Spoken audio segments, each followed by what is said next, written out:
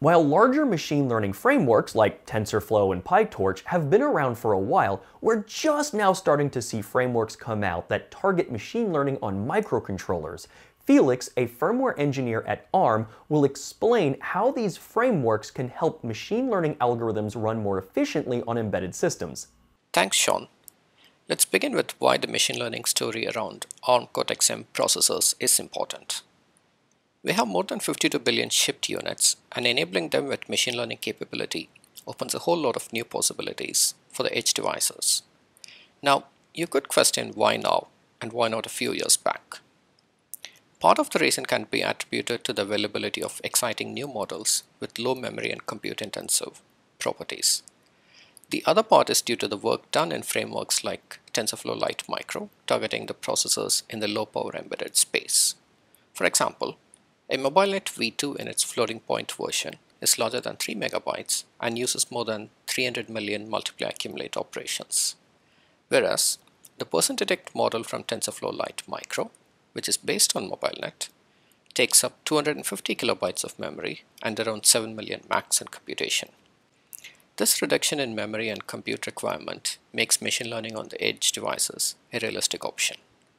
That said, the improvements in model design and frameworks are just the beginning. The advancements in model and framework design opens the door for optimized libraries like CMSIS-NN. The Cortex Microcontroller software interface standard for neural networks is an optimized software library for key compute-intensive machine learning operators. It is provided by ARM with a permissive Apache 2.0 license that allows it to be used in open source and commercial projects. CMSIS-NN supports the open source framework TensorFlow Lite Micro and is to be used together with it.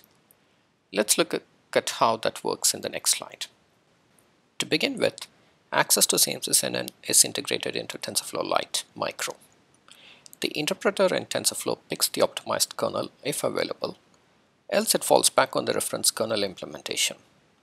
In this way, the focus remains on optimizing only the compute-intensive operators, and support for new operators can be incrementally added in CMSIS-NN while still being able to run through the networks. Now, let's get on to the main topic in hand, that is optimization. Why do we need to optimize for TinyML? If we set aside the obvious user experience aspect, power and cycle constraints drive the need for optimization. Reducing the cycles for inference reduces the awake time of the processor and the system in hand, resulting in extended battery life. It also enables more complex models to be deployed within a given inference time budget. These are factors that could push an application from being unrealistic to realistic. That said, whose responsibility is it to optimize? As the proverb goes, it takes a village to raise a child. I believe everyone has a role to play in optimization.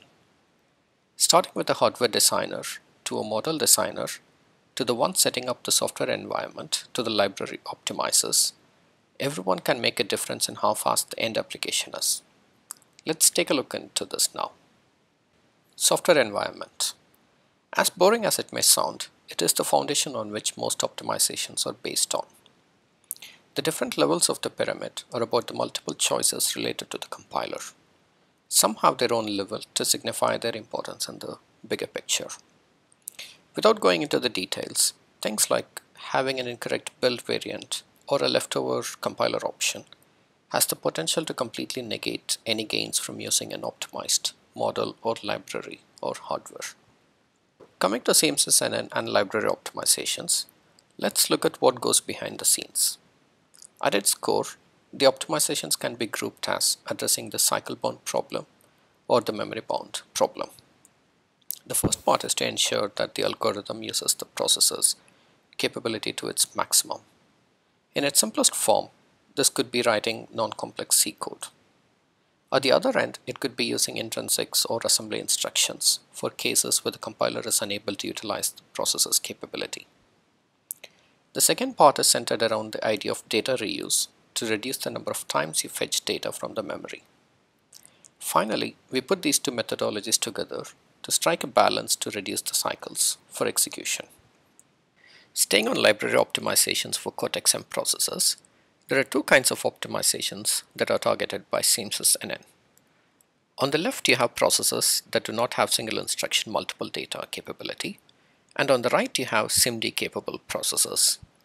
For non-SIMD capable processors, optimization is mostly about ensuring efficient memory accesses and reducing complexity of nested loops. An example is removing any conditional statements in the innermost loop. For processors which have the ability to handle multiple data in a single instruction, we additionally use intrinsics or assembly instructions to ensure that SIMD instructions are used. Let's now look at the kind of performance improvement that we can get from an optimized library. Using the latest vector-capable processor, Cortex-M55, you can get around 10x performance improvement on the popular MobileNet V2 and Wave-to-Letter models. This number, of course, can differ in different systems depending on the software environment settings that we discussed earlier, and on hardware aspects like memory access latency and cache. The bottom line is you have an open source optimized neural network library that can improve the performance of your application to take it to the next level. Lastly, let's touch upon model optimizations. Let's assume that the model in question is 8 or even 4-bit quantized.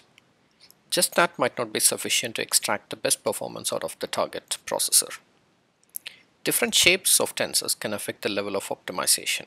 For example, shapes that lead to unaligned access can result in an increase in memory access time.